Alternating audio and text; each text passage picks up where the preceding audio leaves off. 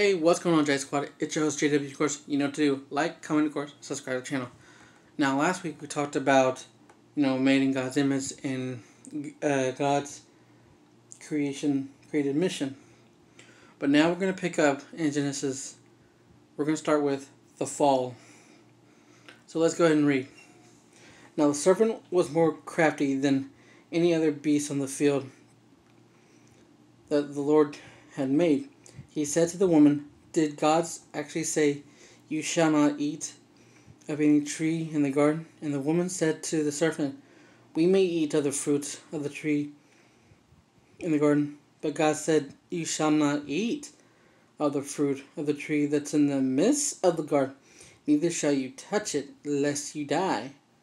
But the serpent said to the woman, You will not surely die, for God knows that when you eat it, your eyes will be open, and you will be like God, knowing good and evil."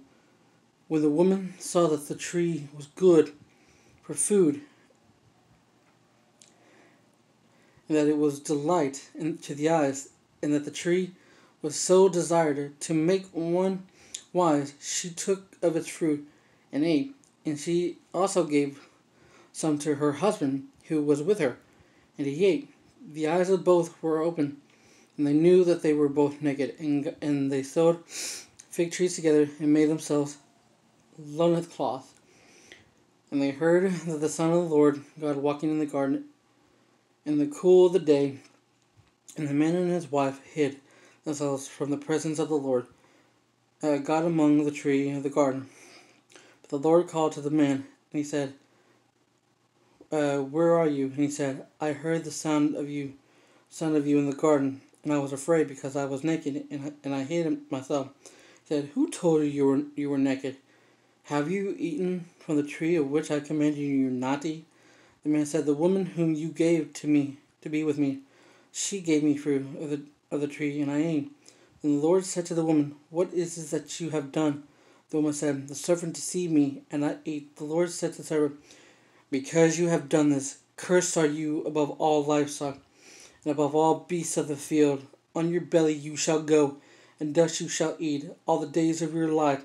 I will put enmity between you and the woman, and between your offspring and her offspring. He shall bruise your head, and you shall bruise his heel."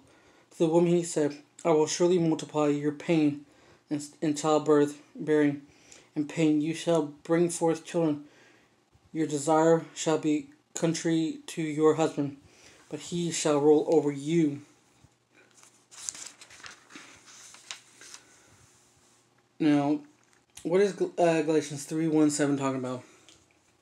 Well, let me explain. What it's talking about was, Adam and Eve represented a profound paradox. They are seamlessly the crowning achievement of God's creation. God's creation created in His very image, and the symbol of mankind's greatest failure. In verse 1, the serpent appeared in paradise. With no introduction, the serpent symbolizes something both fascinating and loathsome. Yet neither Adam nor Eve saw the danger embodied the serpent. The danger of the creation was quickly realized in verse 8, after Adam and Eve were enticed by its suggestion and drained into the death of sin. According to his custom, God came walking through the garden in the cool of the day, and for the first time Adam and Eve hid from him in shame because of their sinful disobedience. But in Romans 5:12-21 it says, Paul takes his readers back to this very moment in history and offers a divine inspired interpretation. He explained that Adam's sin led to the downfall and death of the entire human race. Though one man, Adam, death came, yet though one man, Jesus Christ, grace and his gift of God's eternal life were given. But you see, the works of these two men, Adam and Jesus, are not merely opposite for one another. Christ's works. The work of the redemption of accomplishing on the cross is far greater, for it brings God's life and redemption to those who are spiritual dead. The death of Adam spreads to all, but the life of Christ overcame it.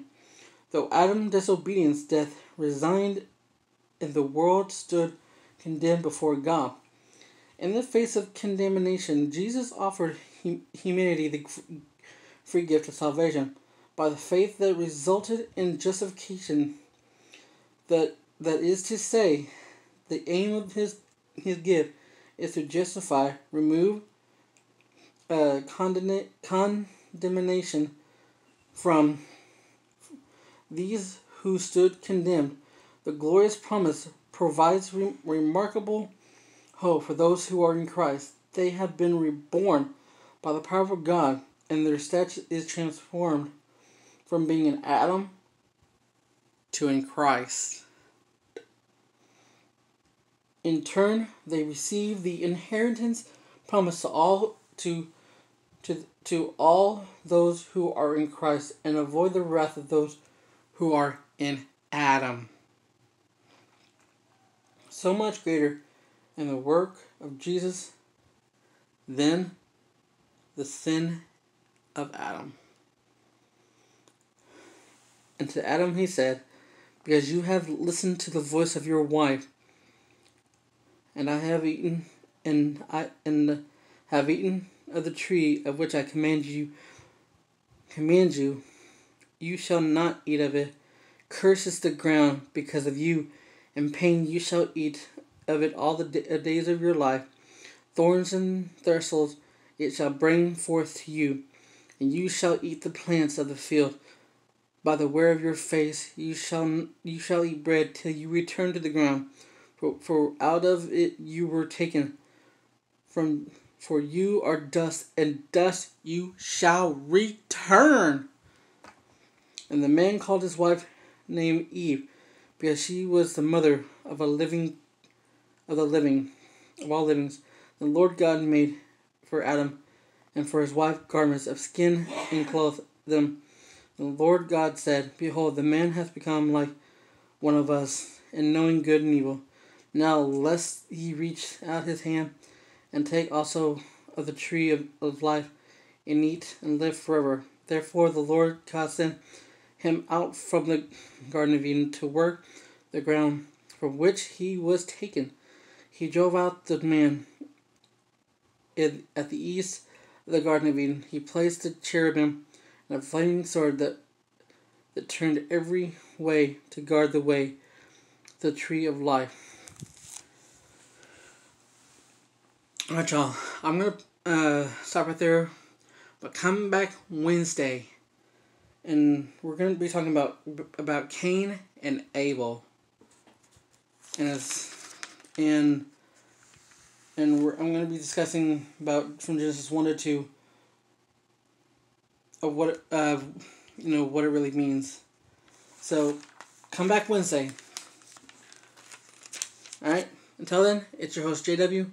Thanks for watching, and I'll see you in my next video. Later.